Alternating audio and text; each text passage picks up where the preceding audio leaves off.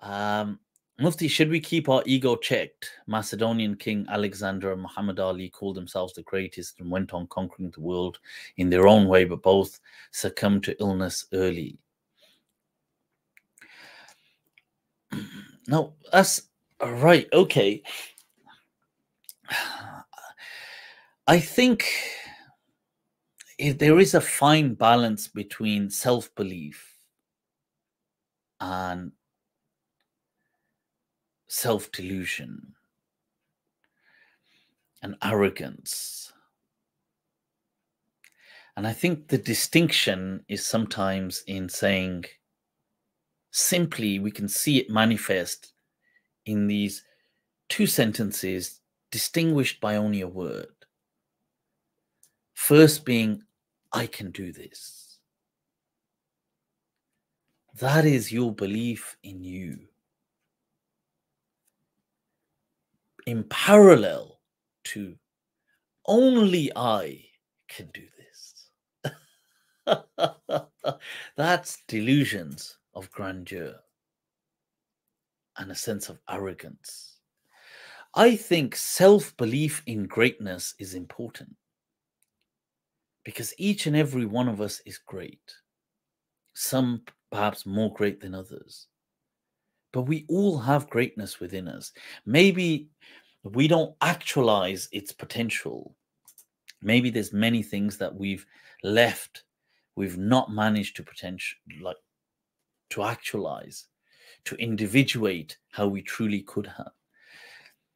But I think we should embrace greatness. But this, you see, the narrative of the Quran, keeping that in mind, that the greatness is there, and wanting that, there's nothing wrong with that. Look, وَجَعَلْ لِي لِسَانَ صِدْقٍ فِي الْآخِرِ. Allah. You see, greatness wants great. Nothing wrong in wanting it, because it is a noble greatness. Yusuf alayhi salam says, "Ij'alni ala khaza'in al-ard." You know, and the person's thinking about the problems of the kingdom. Make me the treasurer. Inni alayha alimun hafiz. I'm somebody incredibly knowledgeable.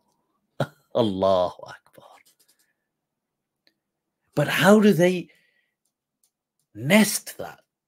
They nest in. This is the Quranic. This is the amazing Quranic narrative, that it tells you to embrace the greatness, but nests it in this gratitude to God. Inna Rabbi. See, my Lord has given me this.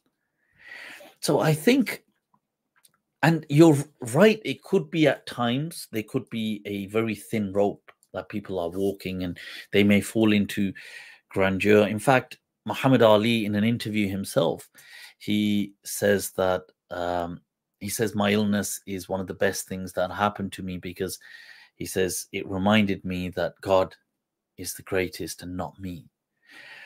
And I think Muhammad Ali was an amazing, may Allah bless him, just a superhuman being of this, of our times. So, but I mean, this is what he said, that he felt that. Obviously, we don't know what he felt within, but he says that he felt that he had become deluded, or deluded is a strong word, but conceited, self-conceited, by saying that this greatness, but can this happen? You can see this happen. And I think it's good to remind ourselves. And this is why sometimes it's good to, the imposter syndrome. I think at times this is a good blessing, but to be obviously consumed by that is would be a pathology. But otherwise, the imposter syndrome, it's good at times to have that. Honestly, I seriously, wallahi, I share this with you, that there's been, there'll be times I'll think to myself, honestly, I'll think to myself that I'm just leveling with you, just being honest. Like, I will think that, like, I'll be hit by that, this imposter syndrome at times, that, that what do I actually know?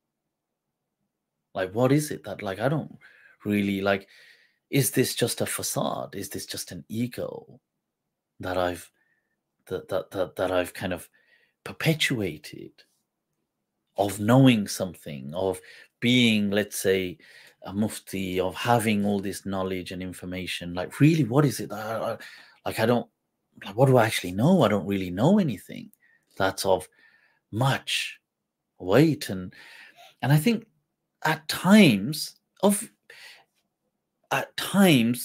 having that, I think, is a good thing.